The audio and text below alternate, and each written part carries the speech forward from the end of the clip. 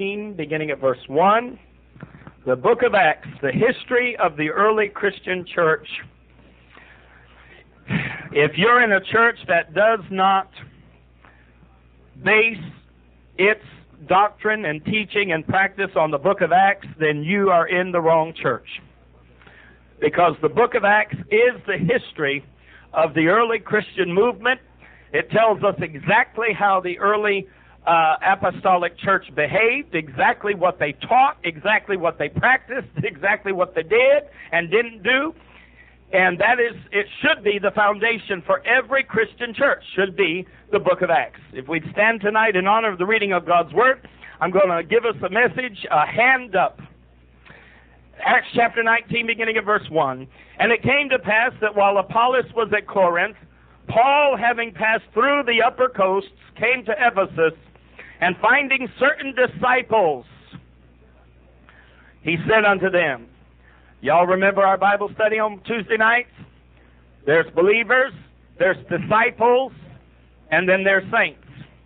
He said unto them, have ye received the Holy Ghost since ye believed? And they said unto him, we have not so much as heard whether there be any Holy Ghost. Then said Paul, John verily baptized with the baptism of repentance, saying unto the people that they should believe on him which should come after him, that is, on Christ Jesus.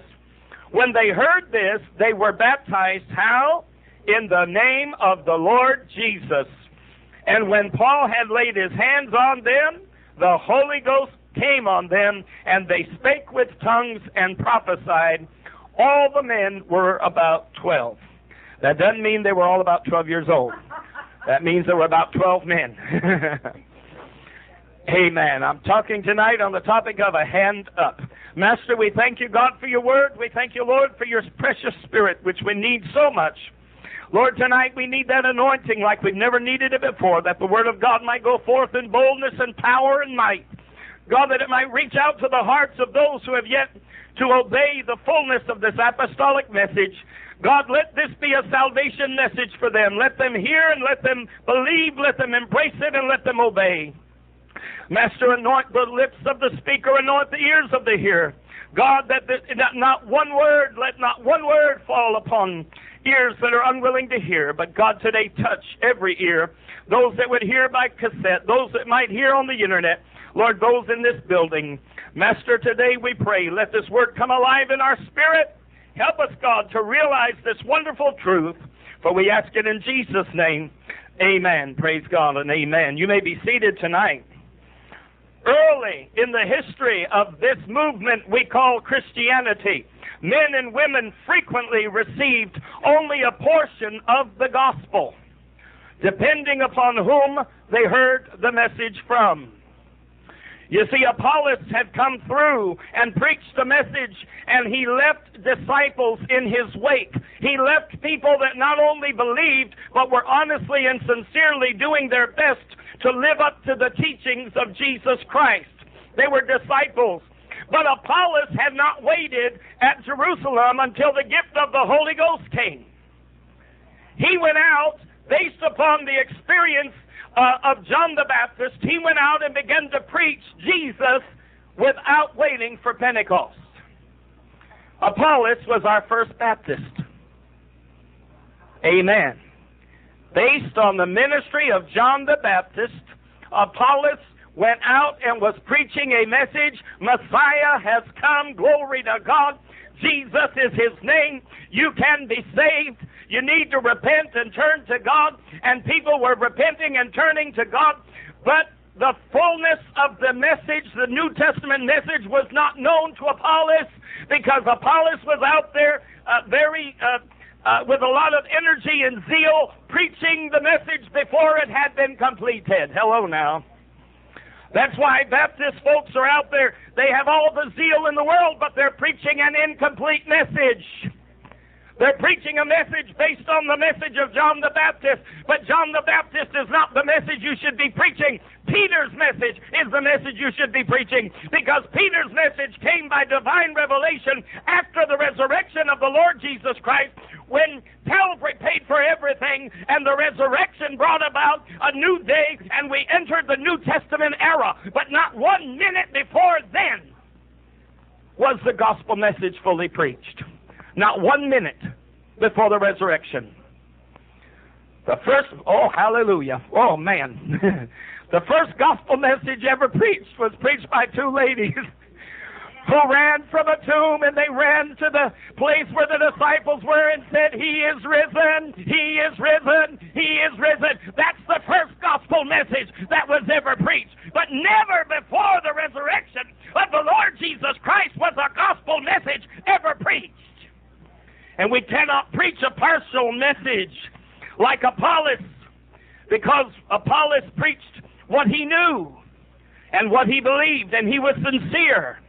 But when Paul came upon some of those that Apollos had taught and converted, Paul says to them, "But have you received the Holy Ghost since you believe?" "Well, we don't even know what you're talking about.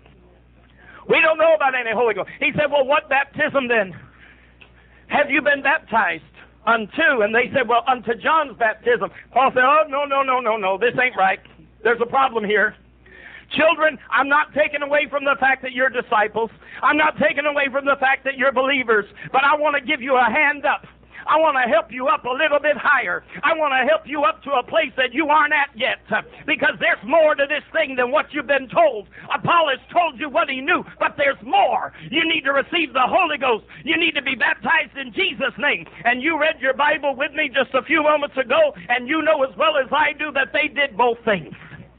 Amen. They not only, immediately the Bible said they were baptized in the name of the Lord Jesus Christ, and immediately they received the gift of the Holy Ghost as Paul laid his hands on them. The sad thing is today, there are people who are living with a partial experience. They only have part of the message. And when you try to offer them a hand up, when you try to say, "Step on up higher," "Come on up a little bit higher, God's got more for you," they don't want to receive your message. They don't want to accept it. They don't want to hear it. Why, they're offended. "Are you saying I don't have anything?" I'm not saying you don't have anything, but honey, you can have a little bit of something and still not have what you need. Amen. I don't know about you, but I've been hungry in my life. You can tell looking at me I've been hungry a lot. But I'll tell you what, there's times you're hungry and you go and you get some little bit of something to eat, and you know what? It's all well and good you had a little bit of something, but it still doesn't satisfy the hunger. It still doesn't take away the pain that you feel in your tummy. You still feel hungry. Well, that's the truth of the gospel today. This thing, until you get the whole thing, then you hadn't got nothing. If you don't have the whole thing, then it's like you didn't eat nothing. This is why folks need to understand that we apostolic Jesus name, one God preachers, we're not out here trying to put you down. We're trying to lift you up. Hallelujah. We're not trying to put you down. We're trying to give you a hand up. Just like Paul did to the disciples that Apollos had left at Ephesus. Trying to offer you a hand up. Amen. Some preachers, even in the apostolic movement, act like they're offering people a backhand. Smack, you don't get it. Smack, you're not doing right. Smack, you haven't been baptized in Jesus' name. Well, honey, that may be how some preachers do, but that is not tonight how this preacher's doing. I'm trying to offer you a hand up. And I'll tell you something else, I'm not trying to offer you a handout either. Amen. Some people are too proud to take a handout. Some people don't like charity. Well, I'll tell you what, I can't give it to you if I wanted to. If I could, I still couldn't, because it's not mine to give. You've got to embrace it and get hold of it for yourself. And tonight I'm simply trying to help you to get up to where God wants you to be. My Lord, have mercy. The Roman Catholic Church scattered those who embraced the truth as taught by the apostles. And it wasn't until the beginning of this century that this message in all its fullness was revived all over the world and is once again being preached from pulpits far and wide. What a shame that so many allow pride to rob them of the full gospel message and experience.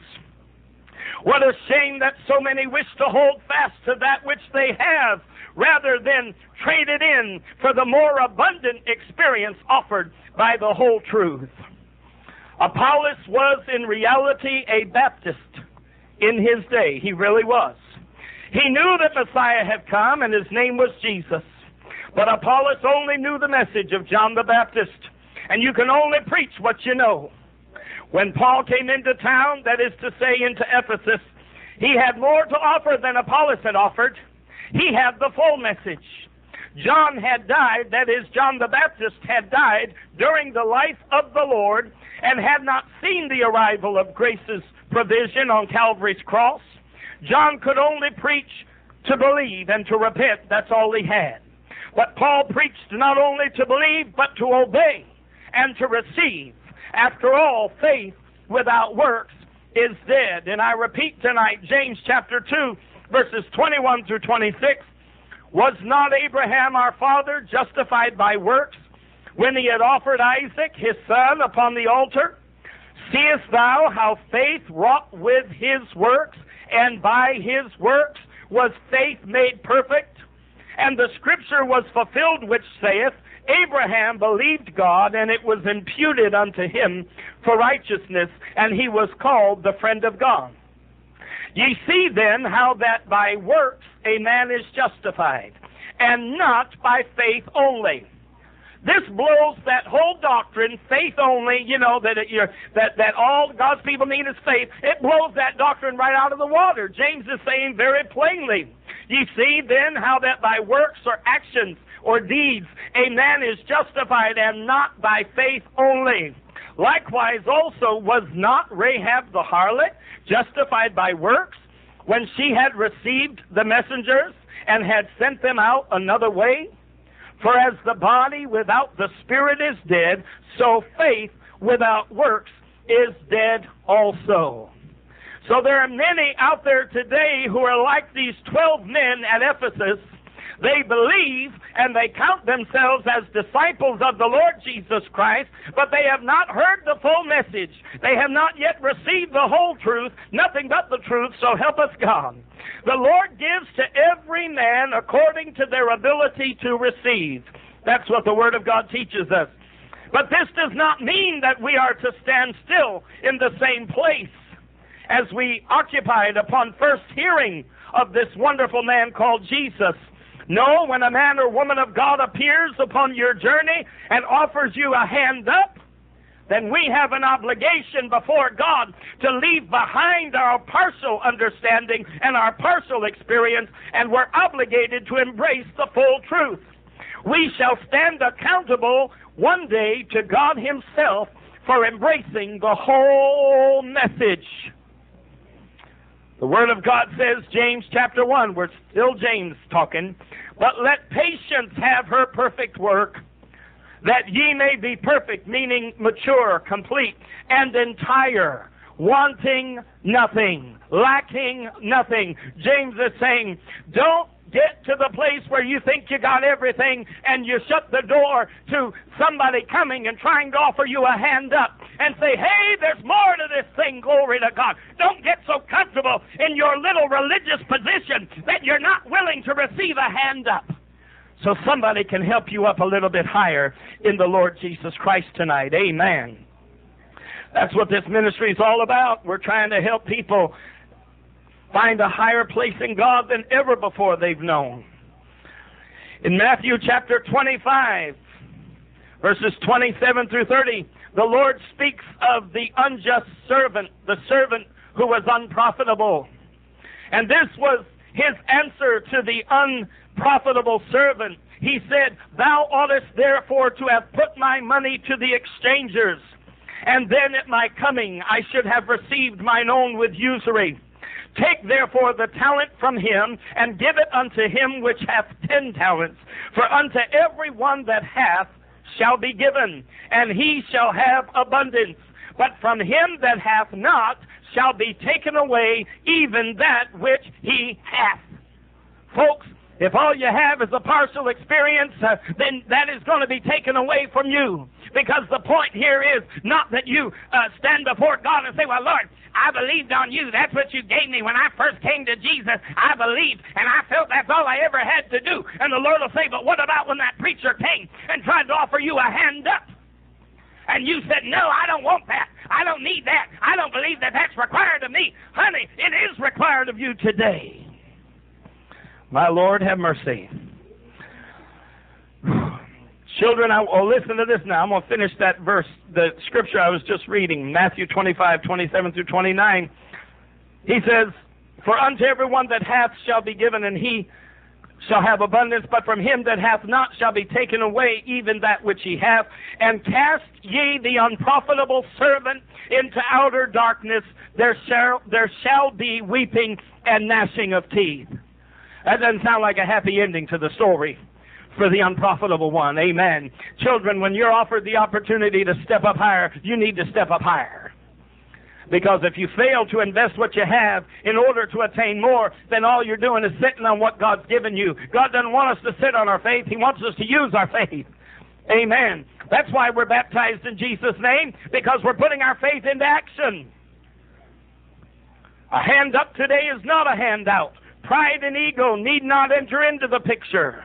When God has sent you a messenger with the reminder of the message, it is not to be taken lightly. The Lord has done so because He trusts you to do the right thing. He believes in you and knows that you will do the right thing when the right thing is presented to you. Can you imagine how disappointing it is to God when He sends the message to someone believing that they'll do the right thing when the right thing is presented to them and they choose, no thank you, I'll pass. My Lord, have mercy. What a disappointment.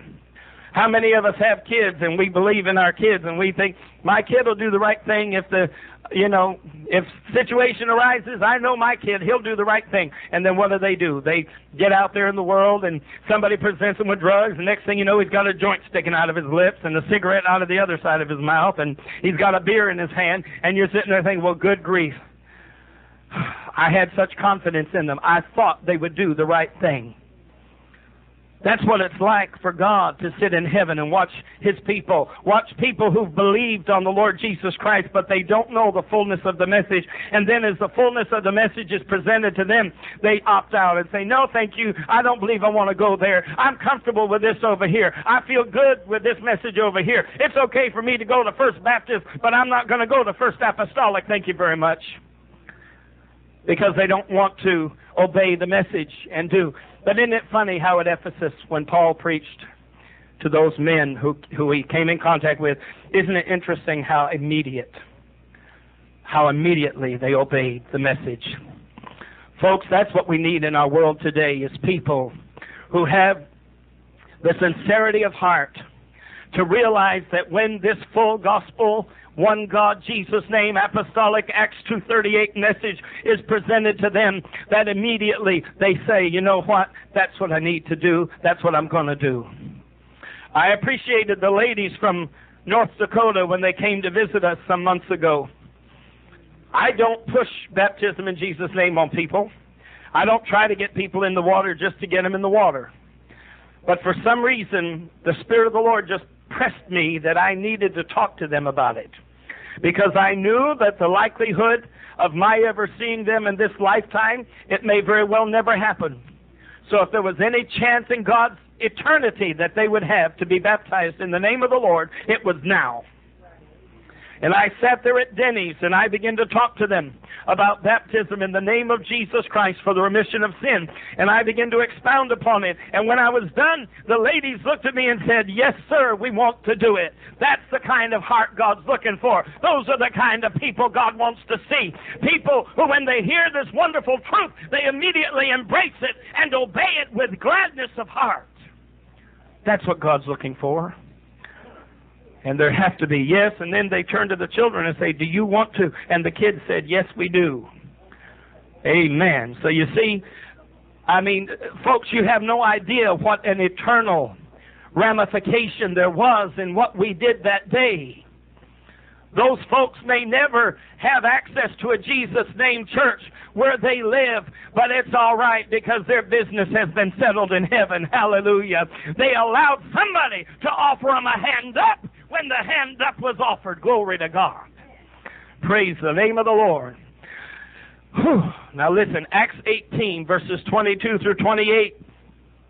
And when he had landed at Sisera and come up and gone up and saluted the church, he went down to Antioch, and after he had spent some time there, he departed and went over all the country of Galatia and Phrygia in order, strengthening all the disciples. And a certain Jew named Apollos, born at Alexandria, an eloquent man and mighty in the Scriptures, came to Ephesus. Gee, isn't that funny? Didn't we just read about Apollos? So are you hearing his bio? Are you hearing his resume? It says he was mighty in Scriptures and eloquent. Came to Ephesus. This man was instructed in the way of the Lord and being fervent in the Spirit. So this was a fervent man. He had a lot of energy. Being fervent in the Spirit, he spake and taught diligently the things of the Lord, knowing only the baptism of John. And he began to speak boldly in the synagogue, whom, when Aquila and Priscilla had heard, they took him unto them, listen to this now, and expounded unto him the way of God more perfectly. Aquila and Priscilla took Apollos aside and presented to him the way of God more perfectly. Now again, we read the term perfect and we have a concept in our modern day minds of what perfect means. But in this context, it literally means completely. It means complete. It means mature. So they helped him to understand the way of God more completely. Hey, you understand the baptism of John. You know who Jesus is. But honey, you don't know the whole thing. We need to tell you more. We need to explain it to you more completely. My Lord, have mercy. They offered him a hand up. Amen. They offered him a hand up. There is no shame in not having heard the full gospel message from the very beginning. You may serve the Lord for 50 years in a Baptist church or in a Methodist church. Before you hear this message, there is no shame in not hearing the full gospel from the very start of your journey. The fault lies not in the hearer, but with the messenger. Your messengers were not preaching the whole message. It wasn't until finally you came upon this messenger and this message that perhaps you were exposed to this. Or maybe one day another messenger came your way and presented this full gospel message to you. But my friend, today, understand the fault does not lie with you. It lies with the messenger. If you have heard from Apollos, that's good. If you've heard from Billy Graham, that's good. You may very well be a believer today. You may be a dedicated, consecrated disciple of Christ today, going to church every Sunday, studying the Word of God, praying, dedicating your life to the work of God. All of this may be true, but children, God desires that we graduate to the place of saints. He wants to work His complete will in our lives so that we might be complete and perfect or mature. In 1 Corinthians 6, 9 through 11, the Word of God reads, Know ye not that the unrighteous shall not inherit the kingdom of God? Be not deceived, neither fornicators, nor adulterers, nor effeminate, nor abusers of themselves with mankind, nor thieves, nor covetous, nor drunkards, nor revilers, nor extortioners shall inherit the kingdom of God. And such were some of you, but ye are washed, but ye are sanctified, but ye are justified. How?